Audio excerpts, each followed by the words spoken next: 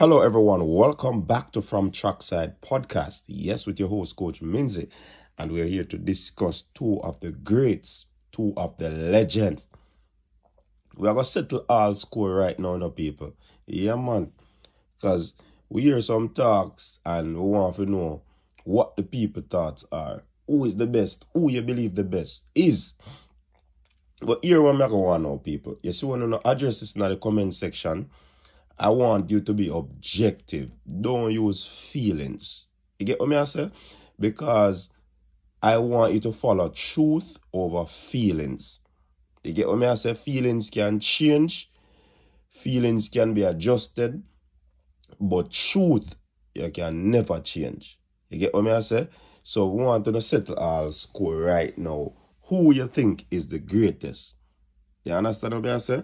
So, before we get into that, like the video, share the content, subscribe to the channel, man. When we publish, when we go live, you will be notified. Yeah, man. Tell a friend to tell a friend about us. All right, so two greats, Glen Mills and Steve Francis. Two of the top clubs on the island. You understand? Glen Mills, Racers Track Club. Stephen Francis, MVP Track Club. And you know, so them two clubs that churn out some top athletes, world athletes. You get what I say? Yeah, man. So, make we jump in a little bit on a little historical run of Glen Mills. You understand? Because Glen Mills wanted to become a sprinter, and I bet enough you never know. Yeah, man. Glen Mills wanted to become a sprinter because he actually enjoyed athletics from an early age. You understand? Now, based on his performances, he never, get around to be a professional sprinter like he wanted to be. So basically, him stick around track and field, and is the high school coach Henry McDonald Messam. People might remember that name. You understand? And he was the man who actually, allowed Glen Mills to bust in at the game. You understand? Glen Mills was doing his thing and he was actually coaching at Camperdown because they wanted more senior coaches. Glen Mills was ousted, and trust me, the Camperdown Massive never like that. And you know what I mean? They basically do what they do, and Glen Mills basically go and place, one place to train the youths them, and people them say, yo, that can't work. So them bringing back Glen Mills. And of course, the rest is history.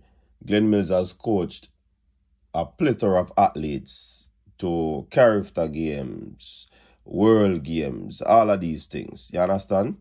And notable athletes, Johan Blake, Aileen Bailey, Xavier Brown, Leroy Reid, Kim Collins, Dwayne Chambers.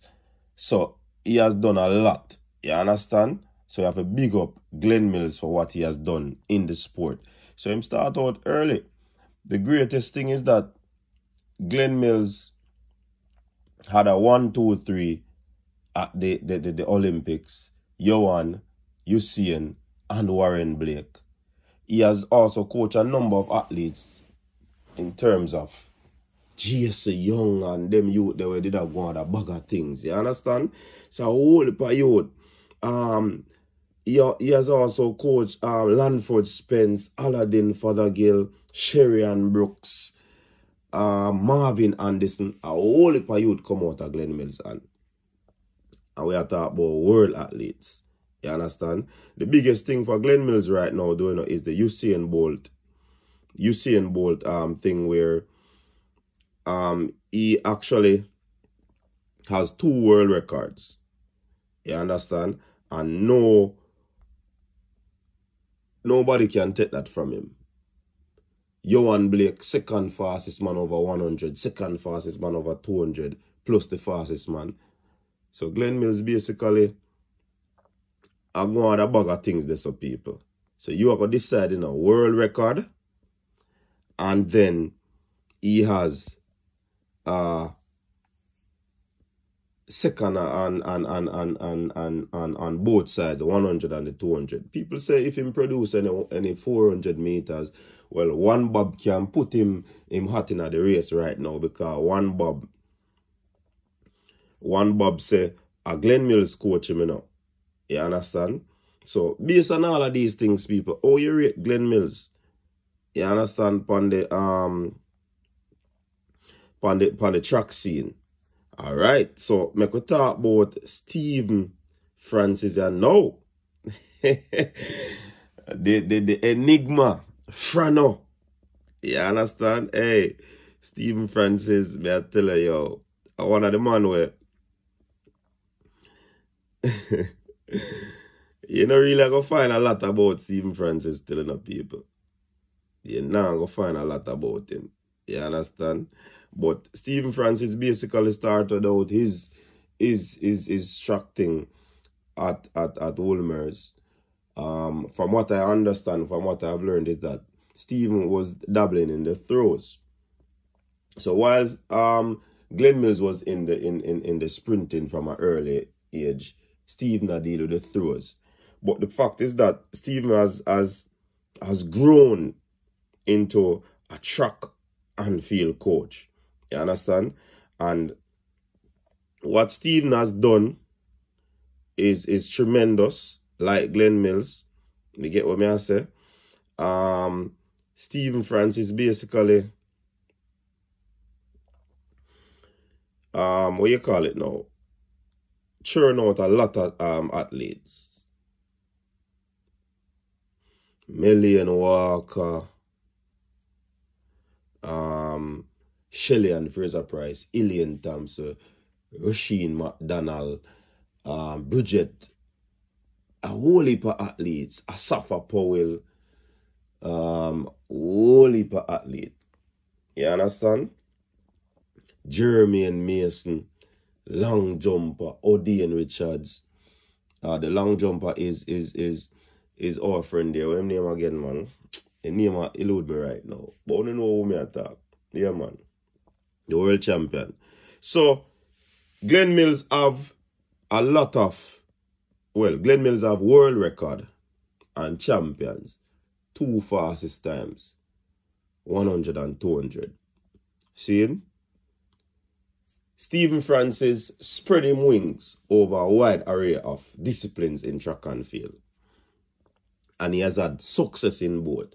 He win long jump, silver in what? In high jump, Jeremy and Mason.